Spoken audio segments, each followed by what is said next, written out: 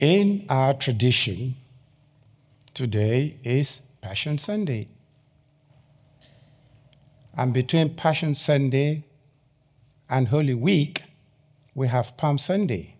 So next Sunday will be Palm Sunday. And I want us today to focus on the passion of Jesus. What was his passion? And as I speak, I want you to think of that collect. What was the passion of Jesus? What was he passionate about? Our gospel passage helps us to find some solutions to this all-important question, the passion of Jesus. What Jesus was passionate about. His passion was just one thing and one thing alone, to glorify his Father by offering his life for the salvation of the whole world. That was the passion Jesus Christ had. And he was going to achieve that by doing three things simultaneously by his death. What were the three things? First, he will glorify the Father by making him known through his death.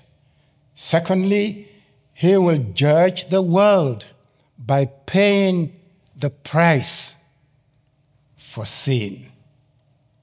And thirdly, he will rescue all people by bringing them all in, those outside, those who've been written off, those people felt were not qualified to be God's children by adoption. The death of Jesus will bring them all in. Jesus achieved his goal to bring glory to God by first dying, and that is why the death of Jesus should never be compromised in our life of witness.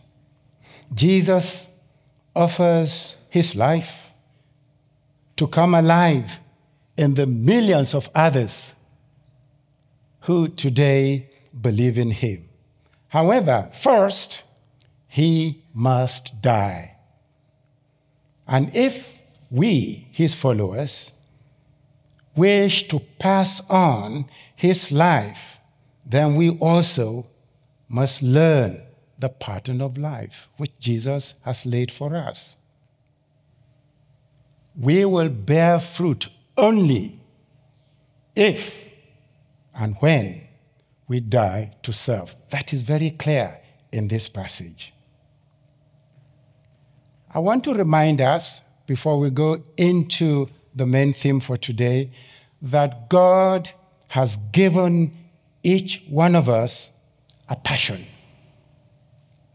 Each one of his children by adoption, God has given a passion. It is a unique combination of personality, experience, and our spiritual gifting. And so I want to ask, because your gifting is unique and it is irreplaceable as a member of the body of Christ. It is yours and yours alone, and no one else can take that place.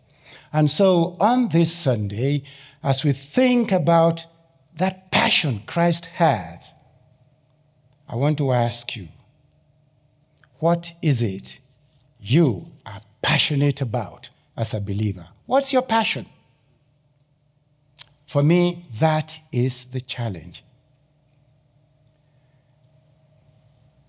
And I want us to help our thinking by picking on a couple of lessons from the life and ministry of Jesus as enshrined in the gospel passage for today.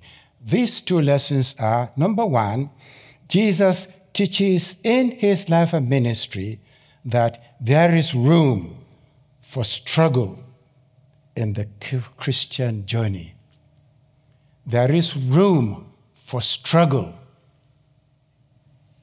in the Christian journey. As you carry on your pilgrimage on this side of eternity, there is room for struggle. And secondly, that in the cross of Jesus, the outside, represented by the Greeks in our passage, are drawn in. So let's take these two lessons very quickly. There is room for struggle in the Christian journey. And I want to read a section from our gospel passage. Jesus says, "Now is my soul troubled. And what shall I say? Father, save me from this hour. But for this purpose I have come to this hour. Father, glorify your name." Friends, Jesus struggled in the face of death. Even though he was perfectly obedient to the will of God, he also struggled with the difficulty of what was coming. He knew what was coming. He knew it was death. Jesus struggled. Martin Luther said once, "No one ever feared death as much as this man." Grip that? I say it again. No one ever feared death as much as this man. Friends, it was agony for Jesus to do the will of God, his Father. It was agony for him to bring glory to his Father. It was agony for Jesus to deal and to finish with the prince of this world. It was agony for him to draw all people to himself. But there was no other way. This was the only way, and he had to go through it.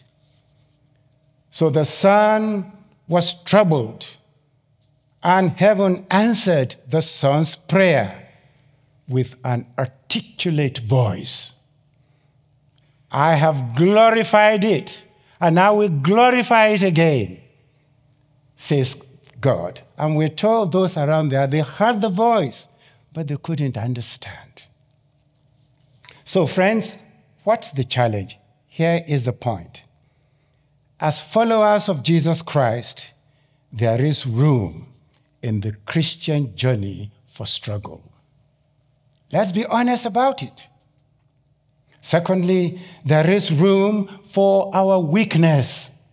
You only need to look at the Old Testament prophets. We only need to look at the life of St. Paul, his testimonies, and there is room for us to wish that our roads will not be so difficult. That's what it means to struggle. I love one of the songs we sang, asking God for glory. Brothers and sisters, asking God to glorify himself in us is a risky prayer. You want me to repeat that? Asking God to glorify himself in us is a risky prayer. How do we respond when that glory is spelled agony? Like Jesus. He said, "Save me from this hour." The other versions did actually answer that. "No, for this hour I've come." Brothers and sisters, we should not ask to be saved from agony, but that we glorify God through it. That's what Jesus is teaching us on this Passion Sunday. Believers in Christ are not protected from pain. We have no insurance policy against agony. We don't. This is because sorrow can burn up a great deal of shallowness in our Christian faith, or it can lead to bitterness. It all depends on our heart. It depends on the motive. And I want to ask, what are you passionate about? In what will you want to give God the glory in your life? Jesus was not saved from the hour. He was saved for the hour. And so is every believer in him. I don't know how many of you were here on Wednesday, the presentation by Dr. Annette. I would love to encourage you to listen to it. It's all about what we're talking about this morning. How we stay in that agony, how we stay in the difficulty we are facing, knowing that God in Christ often pulls us through. Second lesson is simple, that in the cross, the outside is brought in. Again, our passage reads, "Now is the judgment of this world. Now will the ruler of this world be cast out. And I, when I am lifted up from the earth, will draw all people to myself," says Jesus. In what sense was the ruler of this earth cast out at the death of Jesus? Firstly, we know that the devil, Satan, the ruler of this world, remains active in the world even today, because the New Testament tells us how to protect ourselves against Satan. Ephesians chapter 6, from verse 10, talks about putting on the whole armor of God. However, the sense in which the ruler of this world was cast out or judged is that he experienced his decisive defeat at the cross. Not the final defeat, but the one that secures and guarantees the final defeat. Friends, Jesus did not give in. He remained committed to his Father. He remained committed to his passion. He kept entrusting himself to God. Jesus did not sin. And therefore, Jesus bore our sin. And on the cross, he stripped Satan of the one weapon that he had that could damn us. And that is the valid accusation of our unforgiven sin. In Romans chapter 3, Paul says, "All have sinned and have come short of the glory of God." So that weapon is taken from the hand of the ruler of this world. He is disarmed. We have no unforgiven sin anymore in Jesus Christ. The blood of Jesus covers our sin, all of them. So the God of this world is cast out of the courtroom. Our case is settled. Our judgment is passed. And our accuser has no case in his files against us anymore. and to God alone be the glory. And Jesus goes on, he says, I will draw all people to myself. This, I believe, means that when Christ died on the cross, when he was lifted up on the cross, he actually secured, he obtained and guaranteed the homecoming of his sheep, the ingathering of all God's children by adoption. That's what it means. So there is room. Everyone in Christ who accepts the death and the resurrection of Jesus Christ will be drawn in. Therefore, brothers and sisters, God today multiplies the way he gets glory in the death of his Son by securing with absolute certainty the ingathering of all those whom he has appointed to eternal life. God glorified himself, and finally, by shining as the light of the world in your life, in my life, that believe in him, through us, he will draw others to himself. That is the challenge of being a follower of Jesus Christ. And so, friends, as God's children by adoption, committed to living a life of faithfulness and witness to Christ, it is my prayer that we all may find the courage in the middle of our struggles to remember that Jesus is not unable to sympathize with us in our weaknesses.